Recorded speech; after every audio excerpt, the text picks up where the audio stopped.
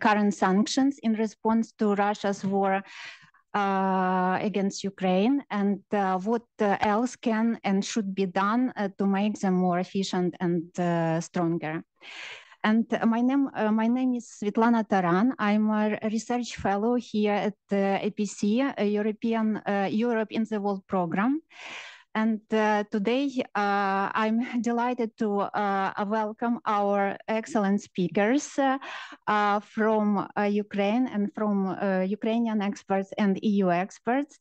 Who are actually my Ukrainian friends. They are members of Yermak-McFaul International Expert Group on Sanctions. And this is a key platform that was initiated by the President of Ukraine, and it is dedicated to developing and generating new ideas and provide policy recommendations to our Ukrainian government and also partners from Sanctions Coalition. And they already prepared a number of publications with policy recommendations in different areas, such as energy, trade, finance, banking, and so on. And also, today we have with us some members of this group, and I'm glad to present to you that Vlad Vlasiuk. He's an advisor to the President Office of Ukraine and Secretary of and coordinator of Yermak-McFaul International Expert Group on Sanctions. But he will be joining us in a couple of minutes. Next is Tymofiy Mylovanov. He's a president of Kyiv School of Economics, also associate professor of the University of Pittsburgh, and former Minister of Economic Development, Trade and Agriculture of Ukraine. Also, we have Nataliia Shapoval. She's a vice president for policy research at Kyiv School of Economics. And Ben Hilgenstock, he's a senior economist of the Kyiv School of Economics. And also online with us is Torbjörn Becker. He's a director of the Stockholm Institute of Transition Economics at Stockholm School of Economics. Also we have with us today EU policy expert Anna Caprile. She's a policy analyst of the Directorate-General for Parliamentary Research Services. And I'm very happy that today that among our speakers are actually my colleagues from Kyiv School of Economics, because before the Russia's invasion of Ukraine, I was working at Kyiv School of Economics as a trade policy expert and was implementing a number of projects on European integration and free trade agreements and DCFTA with the EU.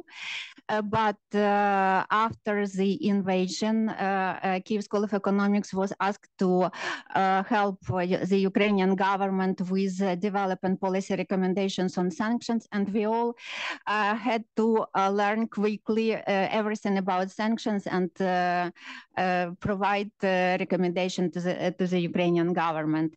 And I'm happy now that we still continue our cooperation with Kyiv School of Economics during my fellowship here at the BC.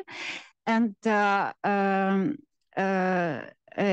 yeah, and you can, if you are interested in publications, and a number of publications that were prepared by this group and by Kyiv School of Economics, you can visit the page. There is a web pages, and maybe Nataliia will mention about this, that all these publications are there, and you may get familiar with them in more detail. So let's start. Our speaker is here. Vlad, welcome. Thank you.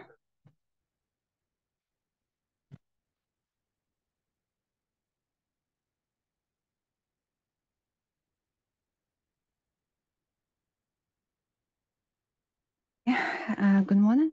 So let's start our discussion. I'm going to pose some questions to each our speaker, and then we will have a Q&A section. So please think of your questions already. And for the online audience, please, you can pose your questions already in online in Q&A section. Please,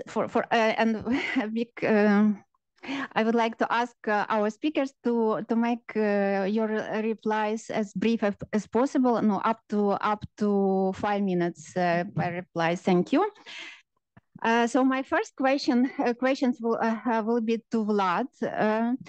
As you are working with the coalition, sanctions coalition, and coordinating this international expert group on sanctions, how do you see the results of the work of sanction coalition so far after more than 1 year and a half after Russia's invasion, and how is your policy recommendations that developed by the group is being translated into actions of the Ukrainian government and coalition and sanctions coalition countries? And also the last question is, what are the current priorities of the Ukrainian government about and actually expectations about further sanctions from our partners, including the European Union? Thank you. This is how it works. Morning, everyone. My name is Vlasiuk. Sorry for being late. This is a bit crazy traffic. So yes, indeed, I've been working with the Presidential Office of Ukraine, and we've been doing this kind of sanctions effort for a year and a half as of now. And I mean, the most probably obvious success is that we are yet gathering. So today we are having this gathering of all the 40 sanction coordinators of the sanction coalition countries, and we are discussing the priorities, we are sharing the results, we are talking about the challenges ahead of us. So we have been taking all the sanctions very seriously, and we do think that the sanctions has made a lot of impact against Russia, against Russian economy, against Russia as at the battlefield. And it is also one interesting thought to consider that probably sanctions gonna be for years to come, and sanctions gonna be a part to the next global order. And this is very, very serious. Nataliia and Ben, I'm sure, will be more specific about some numbers, trade trends, and some other things about what were the implications of the sanctions. What I can say is that not many conversations on the highest political level, including those my president is having, are happening without mentioning sanctions. So sanctions, together with the weapons, together with the security guarantees, together with peace formula, has truly become a very important part of the constraints of their global politics so far. And this is something Russia is caring a lot about. Again and again, we're hearing that Russia is either asking for or demanding in their manner to lift some sanctions. We've been seeing a lot of actions in the across different legal forums, like the courts, when some Russians, mostly the oligarchs, are trying to get rid of the sanctions imposed against them. So this is also kind of a strong indication that sanctions have its implications. The sanctions is something that people do care about.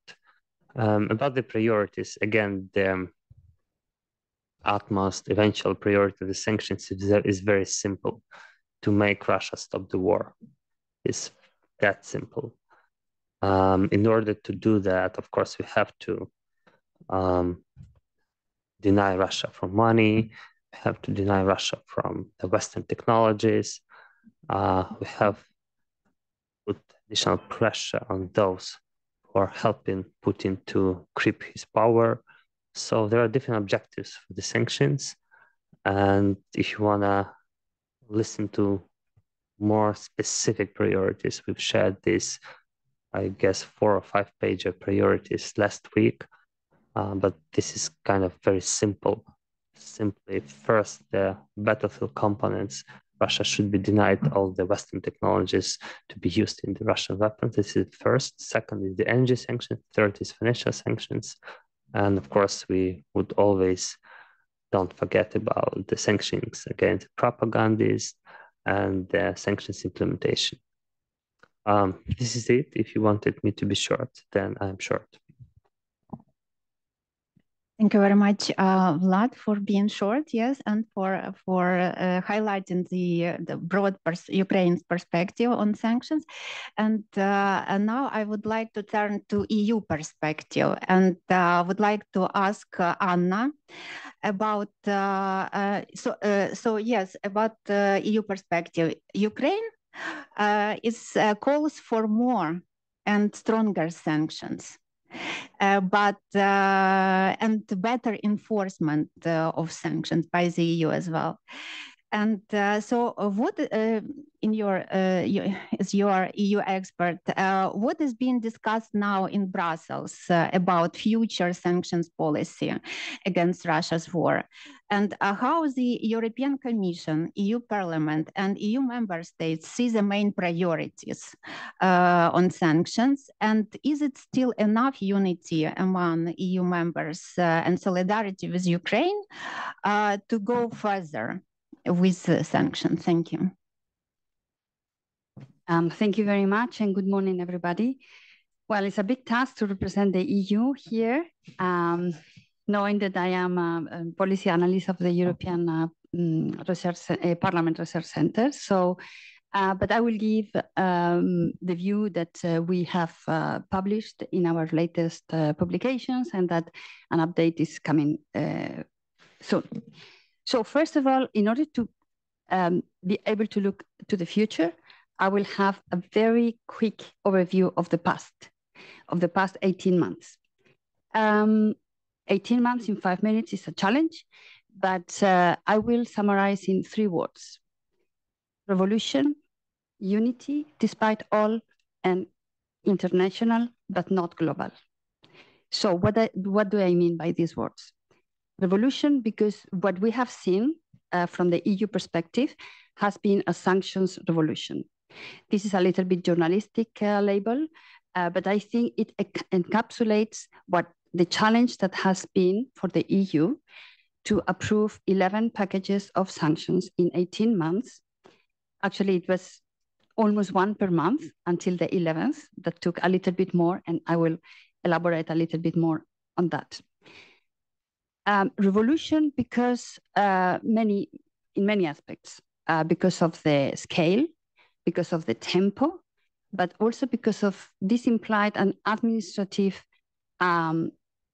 remodelation of the way sanctions were approved and implemented in the EU. Before, sanctions were mainly a CFSP tool.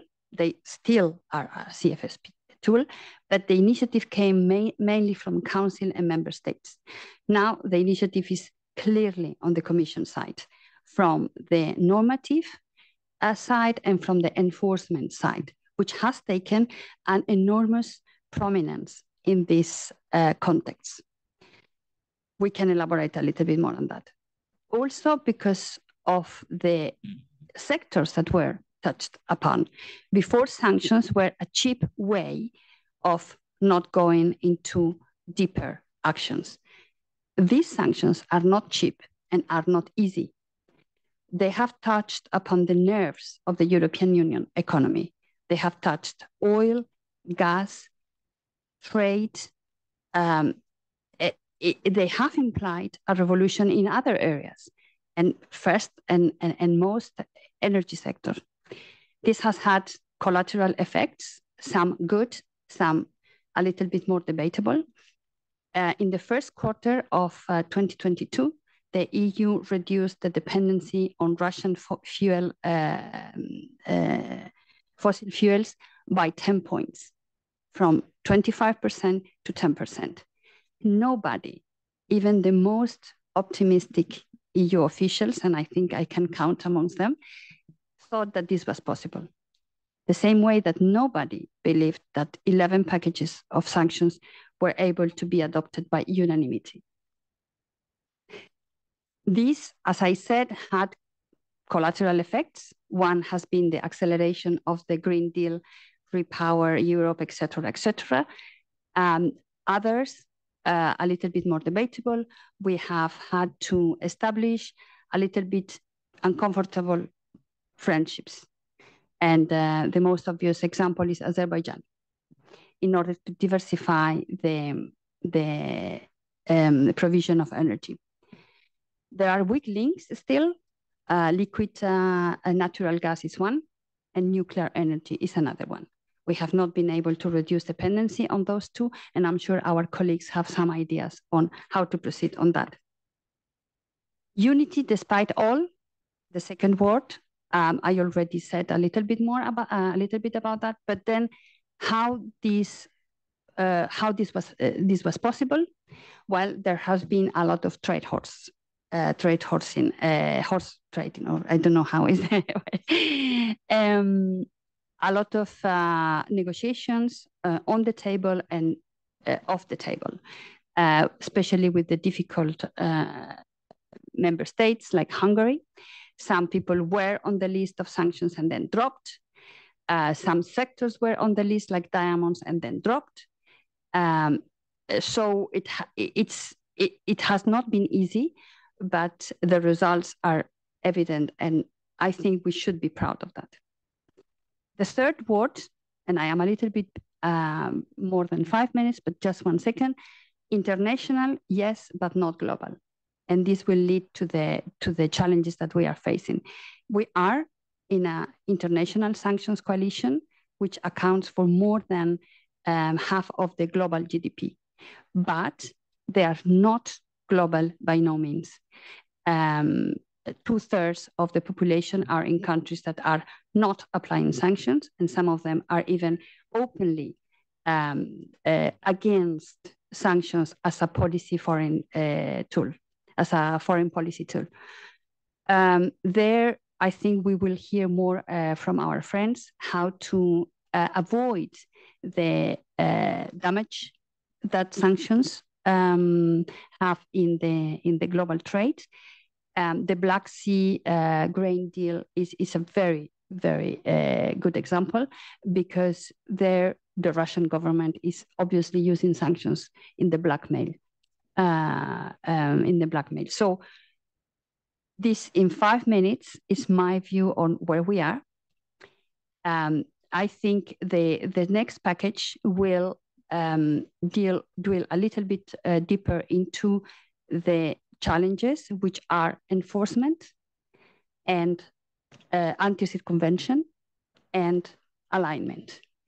The so-called secondary sanctions, which are not really secondary sanctions. They are anti-circumvention tool that was approved in the 11th package in July. It's in June, sorry.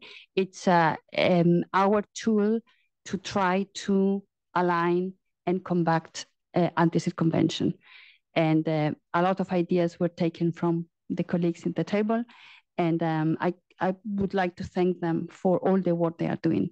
This is a joint journey. Thank you. Thank you, Anna. I join you in your thanks to our colleagues.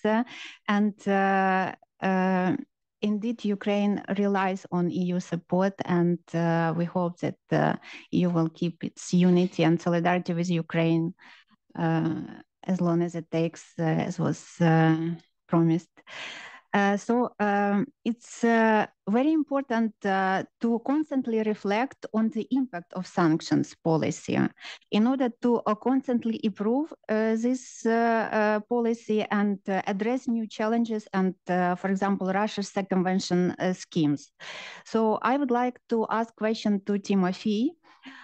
Considering all skepticism about the effectiveness of sanctions, growing evidence of sanctions circumvention by Russia, and even recent calls to relieve some sanctions for Russia in order to return Russia into grain deal.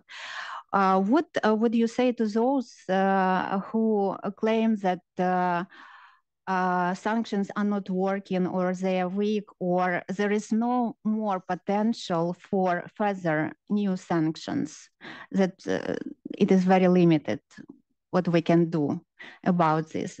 Thank you. And is it right now, is it good time to strengthen, to increase pressure on Putin with sanctions, as Ukraine suggests? Thank you. Thank you very much. To me, the story of sanctions is the Ukrainian side of the story of sanctions is the story of a bully beating you up and threatening to kill you or partly killing you. And you go to everyone around and people say, no, take it easy. Actually, that's what happened in 2014. I remember in 2016, 2017, being in Brussels and elsewhere, trying to convince people it's not a civil war. There are documented cases that Russia propaganda has been able to successfully amplify anti-Ukrainian voices or generate anti-Ukrainian voices on social media and in legacy media in 2014, post-annexation Crimea, and undermine, complain, ban, and use even technological approaches, basically overwhelm the accounts and suspend them, which were expressing the Ukrainian position in Crimea. In that way, we now have a myth, or maybe it's reality now, I don't know, where people believe that Crimea is pro-Russian, mostly Russian. There has not been any opposition. That case is documented. It's an open case, actually, in a Hype Machine New York bestseller by an MIT lab on social media. So Russia is relentless in undermining narratives and hijacking our public discourse. They argue that sanctions do not work.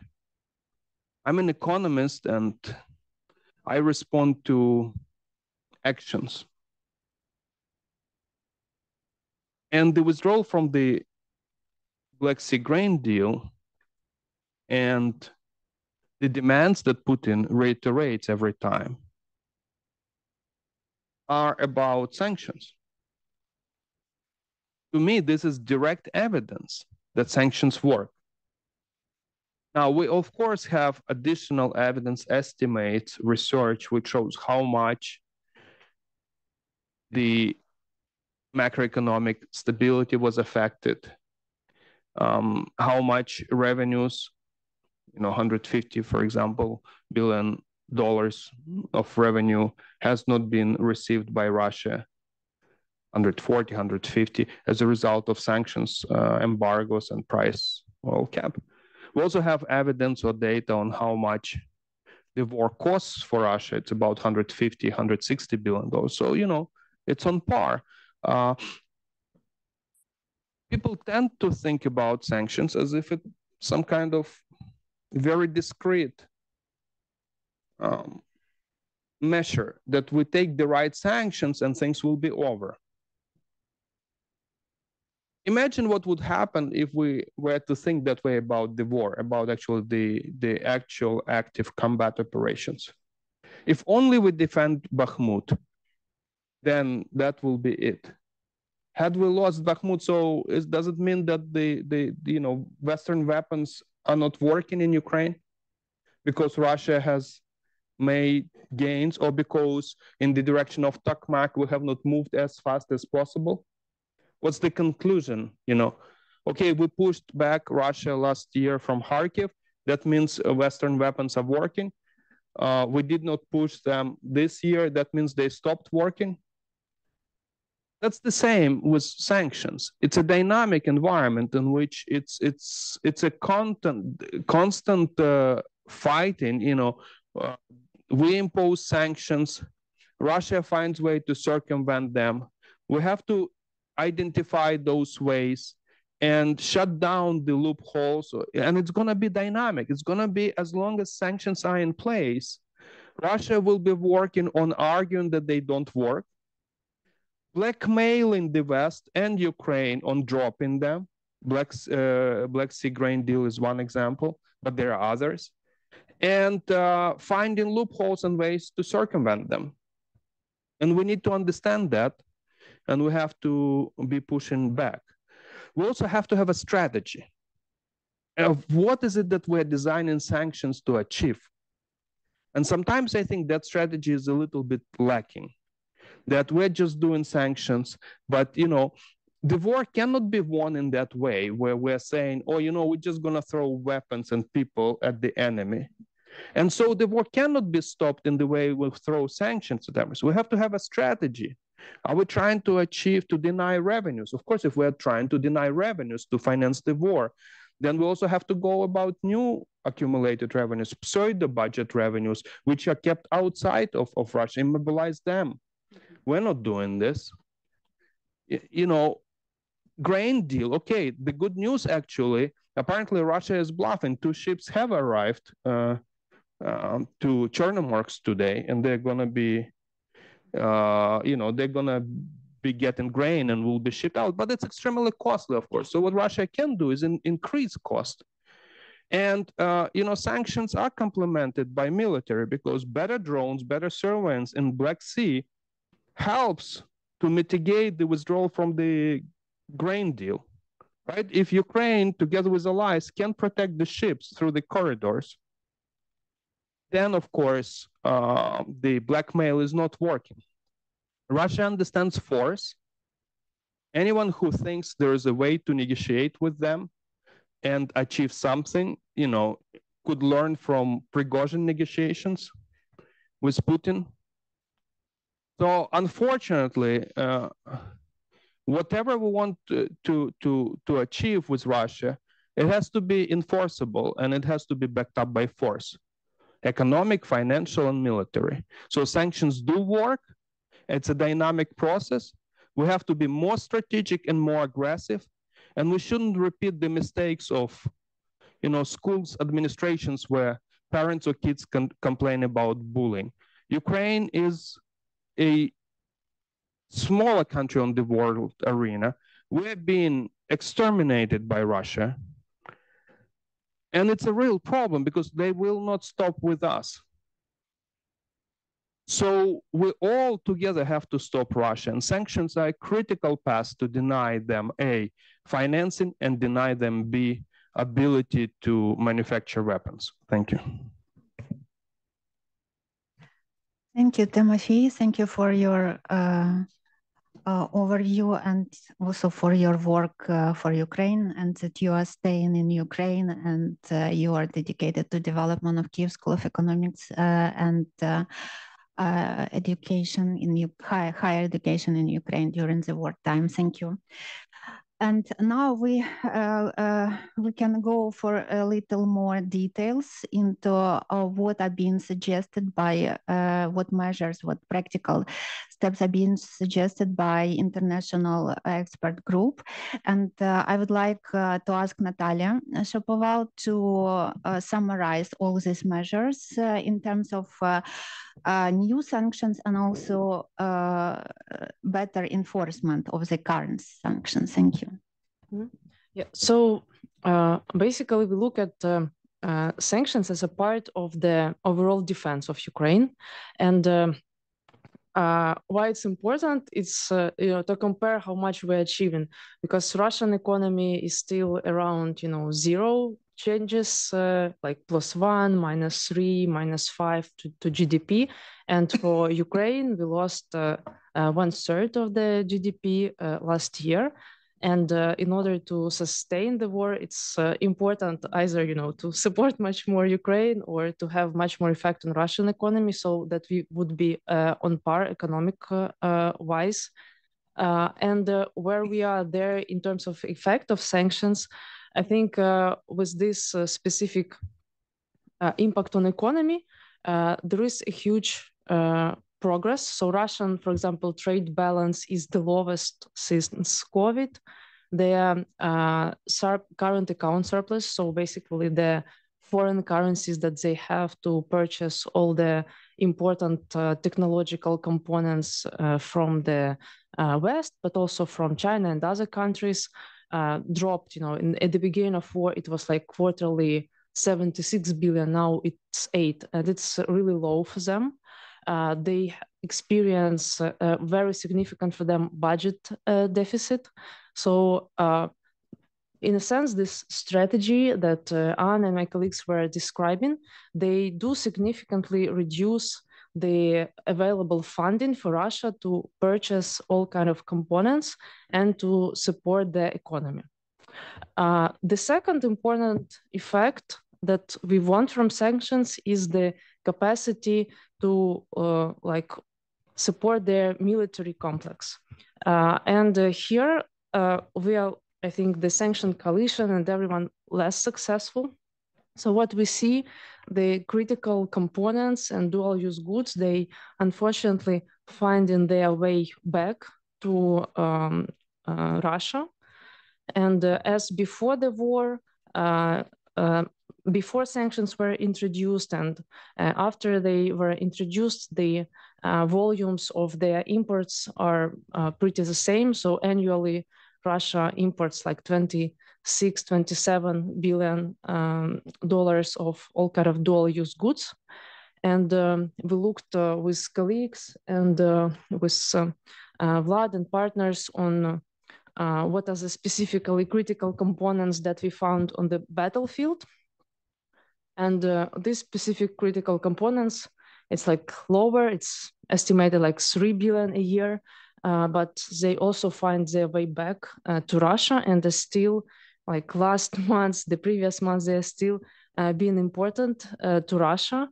It's very frequently US components, intellectual property like Intel, IBM, that can be produced in other countries, and they find their way then from China, Hong Kong to Russia, which is very bad.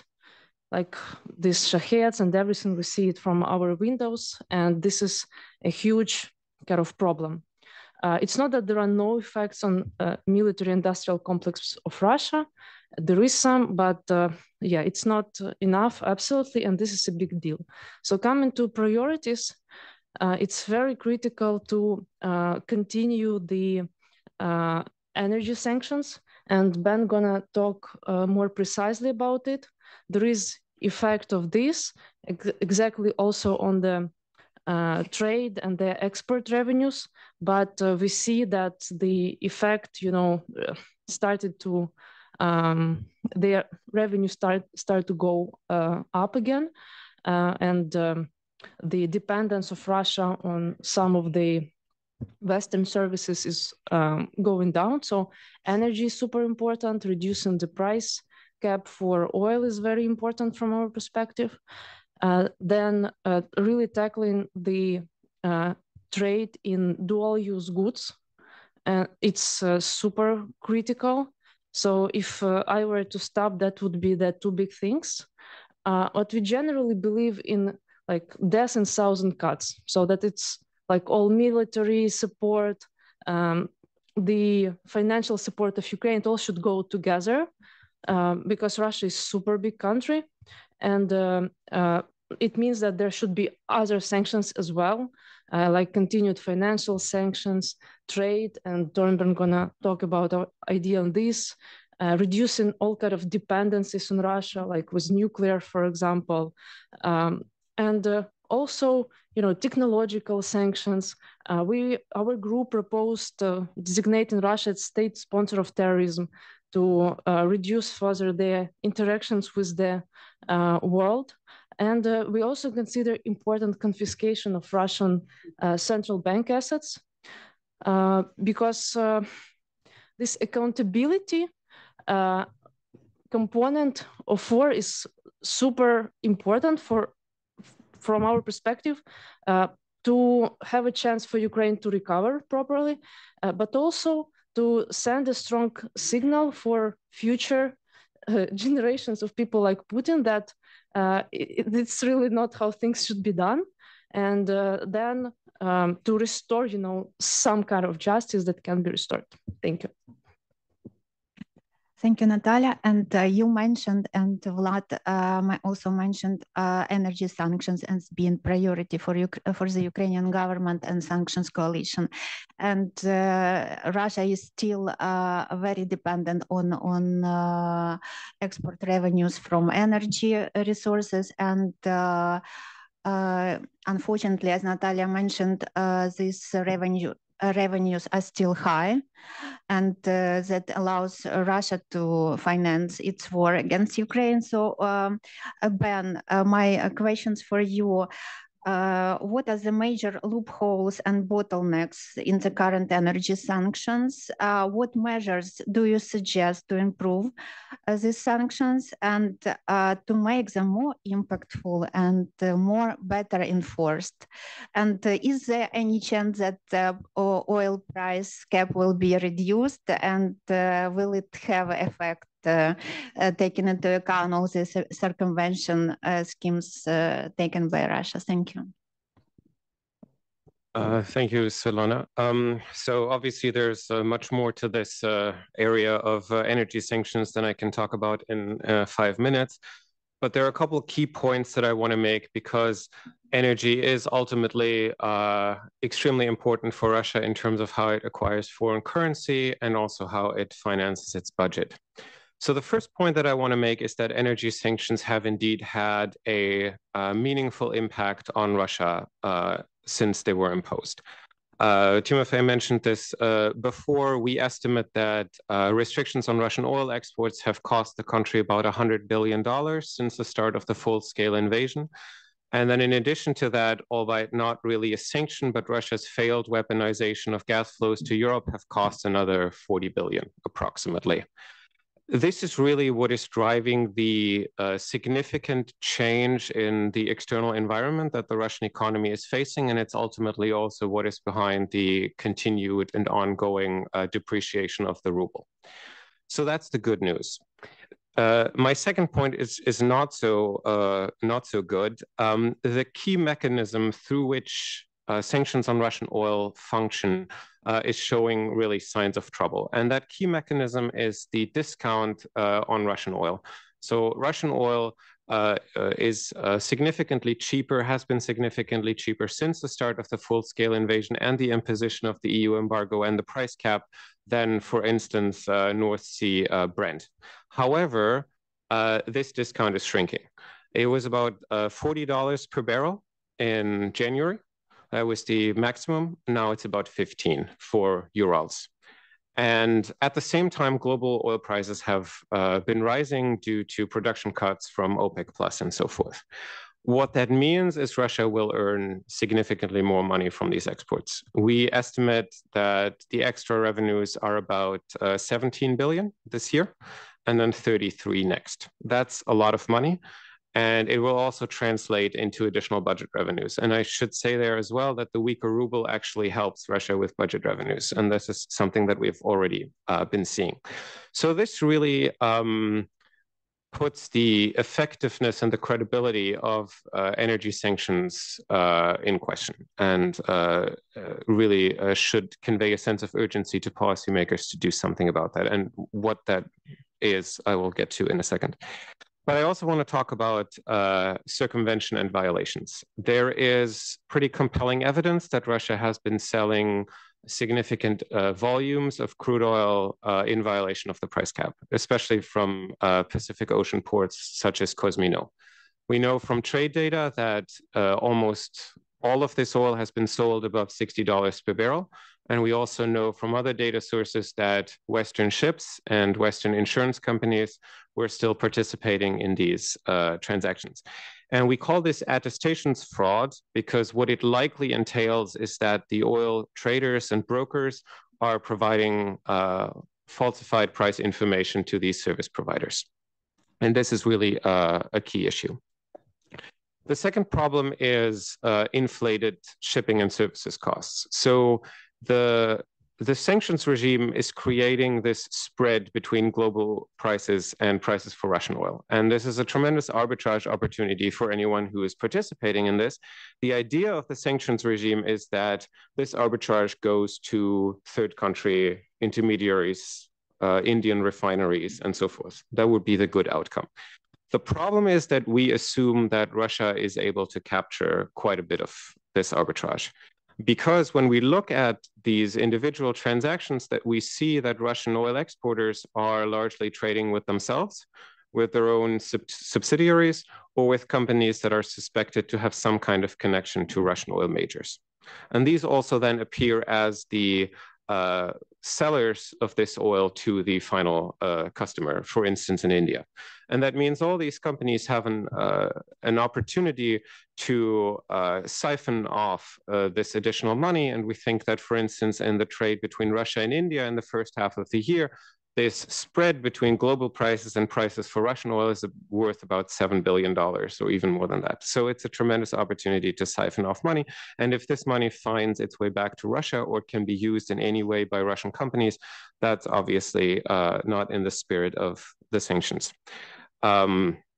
These companies that I just talked about are also the ones that we are relying upon to provide the information on pricing. So that's an additional problem because they're ultimately linked to Russia or straight up subsidiaries.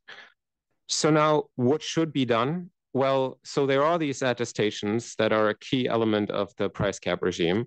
There have to be regular audits of these. Enforcement agencies have to look at these attestations to get an idea of at what prices oil was sold and which companies were participating in these transactions. But that's not sufficient because as it's set up right now, the system simply doesn't generate the kind of information that is needed for effective enforcement. So what we propose is significantly stepped up documentary evidence requirements to give enforcement agencies actually access to the information that they need to determine if price cap violations occurred or not.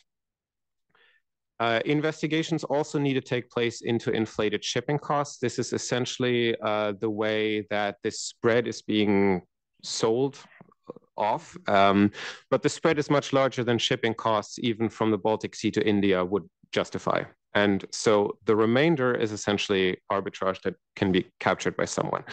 There have to be investigations into the shipping costs. They are supposed to be at commercially reasonable rates according to the price cap guidelines.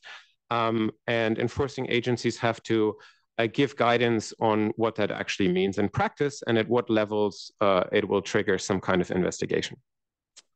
I said earlier that we're relying on suspicious companies for information on prices, on shipping costs and everything. We propose that, for instance, there could be a white list of trusted traders and brokers in this field of oil exports that are permitted to provide us with this kind of information that would make it more reliable. Now, also, there is this, the general mechanism of the price cap is the continued reliance of Russia on Western ships and Western insurance. That's the only segment of the market that we can touch with our sanctions.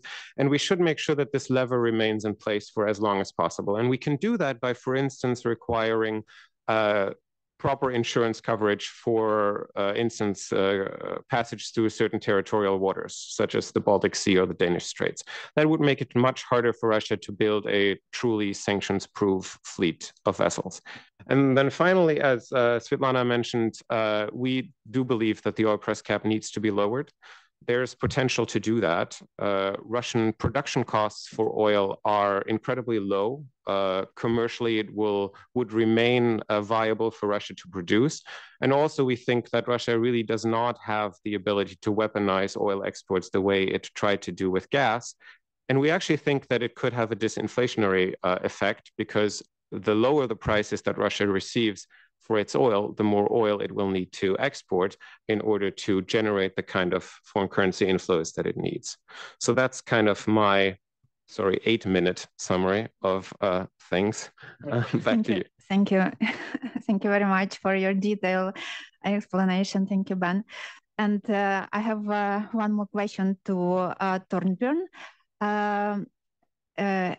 About the non-energy export revenues. They are still also high that Russia receive from even from EU countries, not talking about other said countries that are not in the sanctions coalition.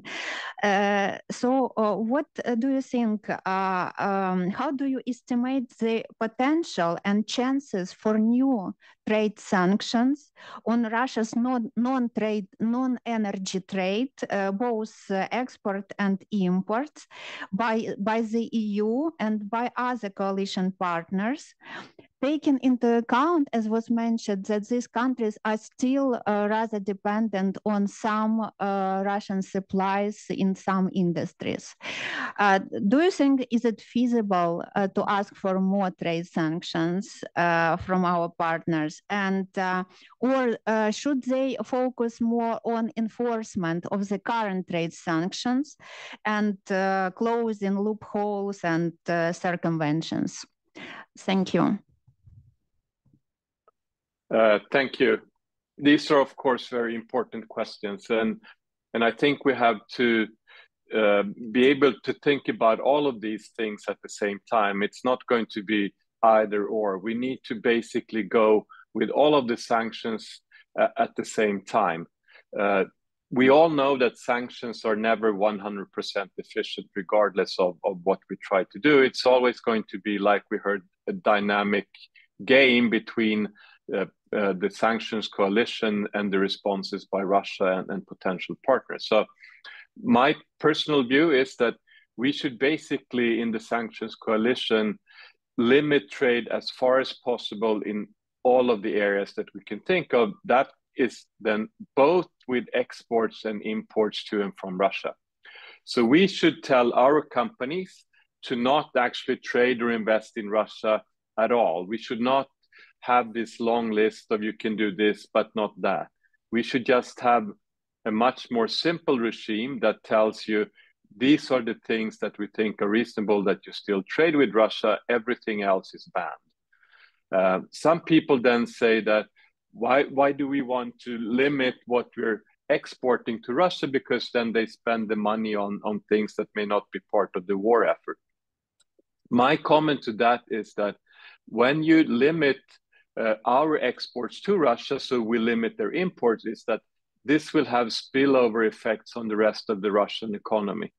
And it's very important to understand that even an autocratic regime like Russia has a budget constraint. So if we can reduce growth at the macro level, this will have implications on how much money Russia can spend on the war effort. It's of course also the moral thing to do. It should be clear to all of our companies that what is going on between Russia's aggression in Ukraine should be unacceptable to all of us. So we have also a moral obligation, but I think it's really fundamentally important from an economic point of view. The other thing is that I think we need to talk about companies, how they relate to also trying to circumvent sanctions.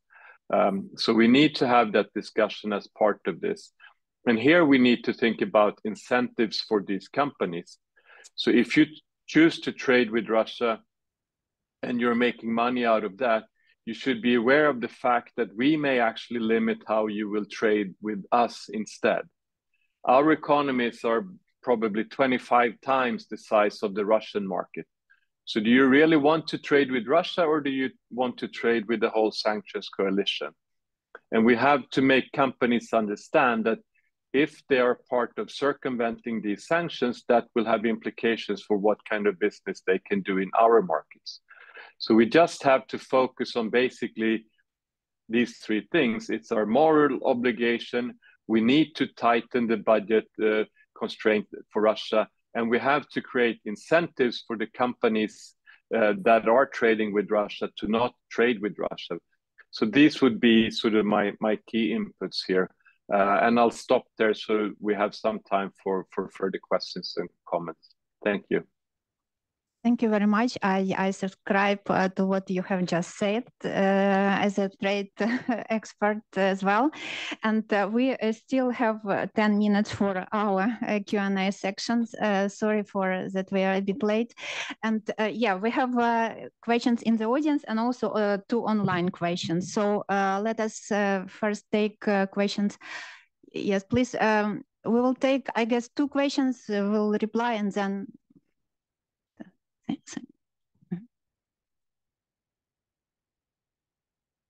Thanks. Yes, hello, Pascal Zens for Investigate Europe. I have one question. Why critical raw materials from Russia are not banned except coke coal? And why it is still possible to invest in some mining activities related to critical raw materials currently in Russia? And is it a problem in your view? Thank you.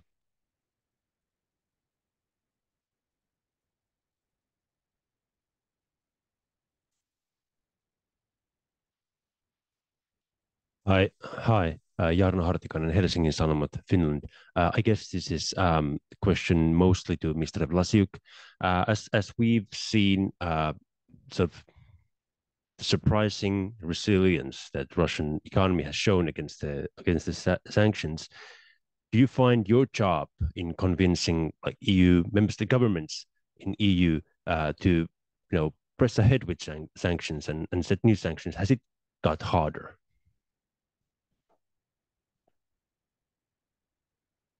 I can start.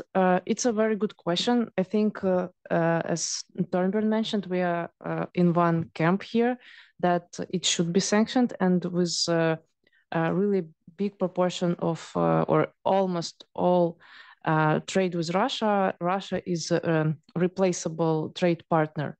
But I know there are some examples where it's quite difficult to replace and quite difficult to kind of ban this specific material. It refers to many metals, for example, and ore for these metals, like even take titanium. Russia is a big part of the global market, and these metals are very different in the internal structure, and some EU countries, they need this specific combination of something there. So, but we also looked at like where Russia is, where Europe, for example, is not as dependent, or US or UK, and majority of trade codes would be not like this, that there is a huge dependence. I think it's a kind of response that I've heard about this is exactly that it's difficult that all sanctions regime work according to blacklists, and they can, like, countries can enforce only a small proportion of this. And it's difficult to reorient it into white list kind of trade, to have bigger categories. And we hope to have more convincing arguments that more trades should be sanctioned, and where there is dependence on Russia, it should be reduced for the security reasons too.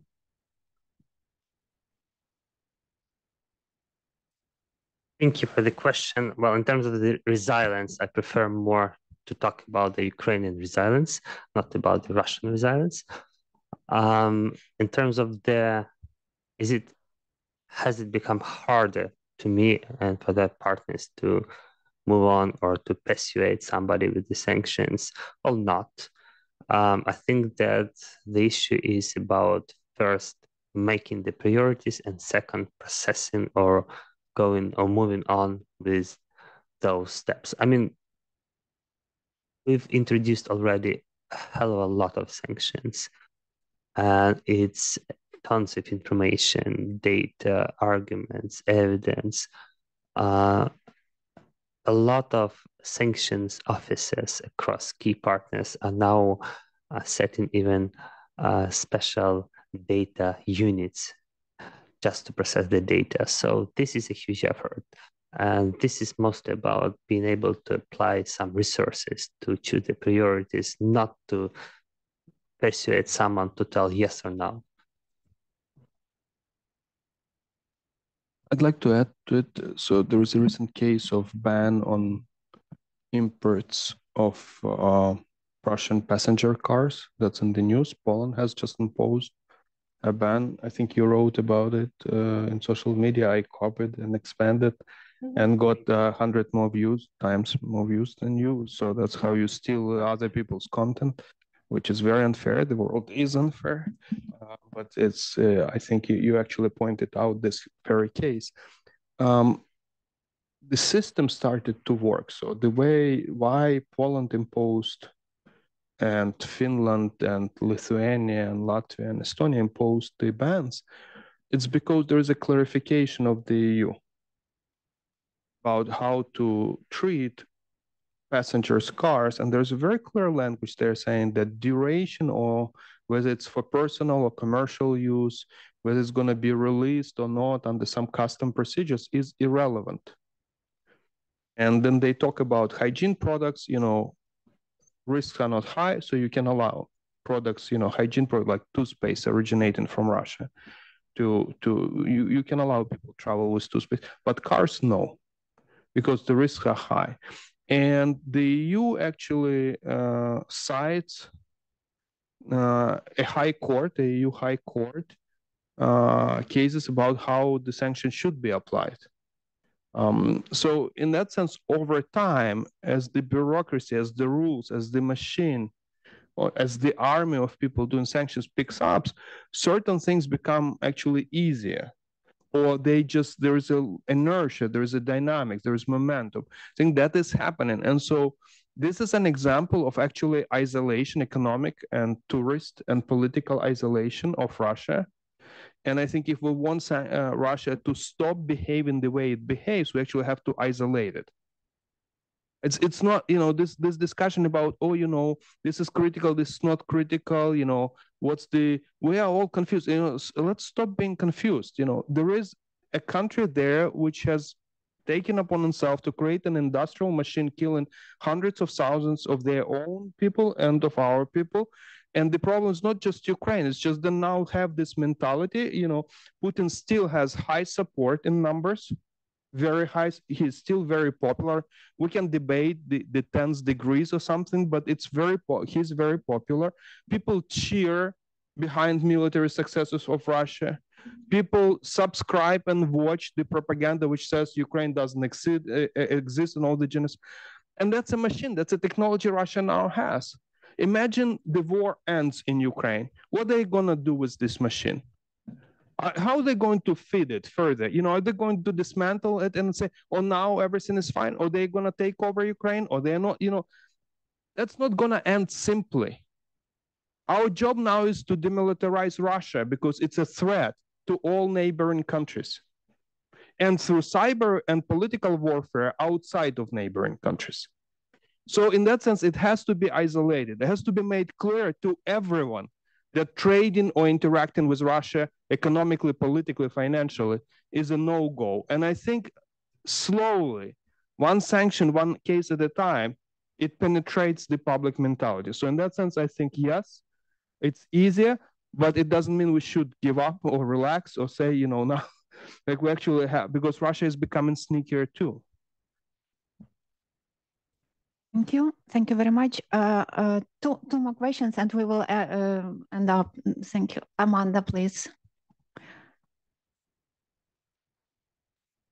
Amanda Paul from the EPC. A very quick question. Earlier this year, the EU appointed a special envoy for enforcing sanctions, closing loopholes.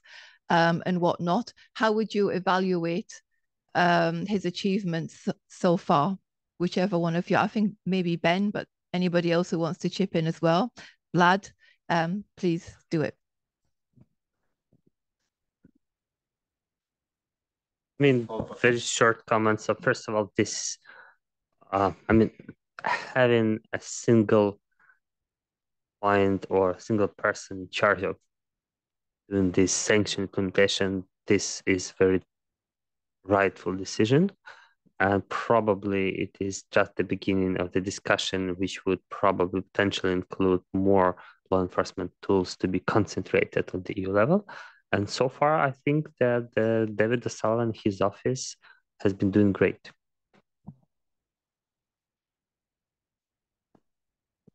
Thank you, Vlad. So something I would like to add is obviously this is a very welcome development, but ultimately the EU still has much less experience with sanctions and their implementation than, for example, the United States. And implementation and enforcement is still a member state issue, and that in many fields makes it very difficult. For instance, when we talk to certain governments and we point out the issues that I talked about earlier about price cap violations, well, then we receive the question, well, so there is no company from this particular country X involved. The good never touched the jurisdiction of this country, so the country X's customs service isn't really involved, and that makes it really hard to implement these sanctions, especially as they get more complex. We have this now very unique approach with the price cap. These insurance companies, they are in very specific countries, and the rest of the member states can't necessarily do anything about them. So ultimately, and as Vlad said earlier, sanctions are likely to stay with us for a considerable amount of time beyond this particular conflict. The EU will eventually have to also improve on enforcement capabilities. But this is obviously not easy to do, and there's no quick fix that we're going to realize in the next couple of months. But this is ultimately the way this is going.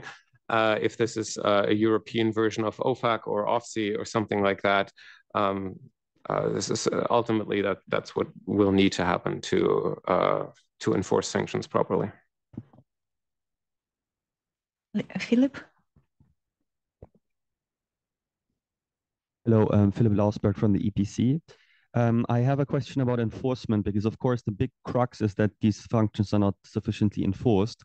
And how do you want to make third countries, especially let's say in the global south, countries who are less inclined to support Ukraine or sometimes are more prone to follow Russian narratives? How do you want to convince them to stop trading with Russia or to not undermine the sanctions?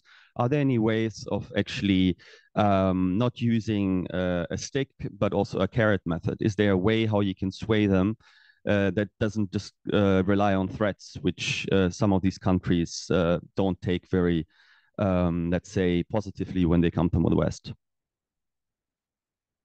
Yes, maybe I can elaborate a little bit more on the anti-circumvention tool of the 11th package, because actually this is exactly designed to do that. And the appointment of David O'Sullivan was very much on that with that objective in mind. So the ambassador or the envoy, sanctions ambassador, he has been called, was especially tasked with the foreign aspect of sanctions and going to the countries that are not applying sanctions and trying to see what is the problem there. So the first account or the first report that he gave to the European Parliament some months ago was that most of the countries he has been visiting don't want to become a hub for circumvention of EU sanctions or international sanctions on Russia. So if they are given the choice, trade with us or trade with Russia, they would choose us. But the anti-circumvention tool will be a little bit more targeted than just simply applying secondary sanctions. They will first implement technical assistance in border management, trade control. Then, will apply individual targeted sanctions to the operators that are seen as systematically circumventing the sanctions, and only as a last resort will suspend trade in that particular good with that particular country. So it's a very targeted approach, and I think is responding to two constraints. One, as it was said in this debate, the sanctions are there to stay. We have to make sure that they are sustainable. Second, we don't want to give more food to the, I agree, Russian propaganda that sanctions are bad for the global system. So sanctions can be applied in a smart way. So in that, I think the work of David O'Sullivan has been very important, and the army of EU officials, it was said, actually is much smaller than the US army, but on that, I think the Commission is also working. Thank you. Thank you. So thank you very much. We have some questions online, but I don't think that we can, maybe a very short answer. What we can respond online. Yeah, we can respond online, or but what is the book on the desk in front of Tymofiy? There is a question. This is my book, sorry. I have to answer. So, you know, I'm trying to learn from Vlad. So he gives me his tweets and he gives me his books. It's about a Nazi criminal who kind of trying to make his way into the West. So it's a historical book written by the second book by Philip Sands. Yeah, that's by Philip Sands, second. So in Ukrainian. Yeah, but I couldn't read it overnight, so, you know, good pictures. Thank you very much. Thank you very much, dear colleagues and friends, for these insights from Ukraine and from international expert groups. I hope it was useful for the audience, and come to our other events at EPC. Thank you very much and have a good day. Thank you. Thank you.